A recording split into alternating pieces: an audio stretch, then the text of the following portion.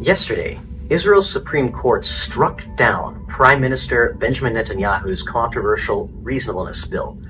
The judgment passed on an 8-7 margin.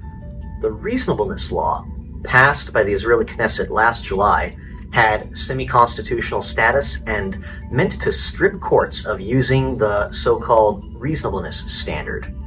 The standard allows judges to veto laws and government decisions not out of any illegality, but because of the judge's personal opinions as to what is reasonable or not. This was never the intent of Israel's founders when forming the Supreme Court, and only happened through the court arbitrarily pushing the boundaries of its own jurisdiction a few decades back.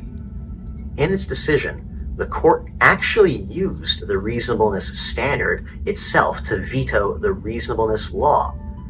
This puts Israel's judicial and legislative branches into uncharted territory. If the government branch, which makes laws, is muzzled from doing so because of arbitrary commands from unelected bureaucrats like Supreme Court justices, then who is supposed to check the judiciary? For most of the last year, tens of thousands of protesters took to the streets to pressure Netanyahu to back down on his reform program.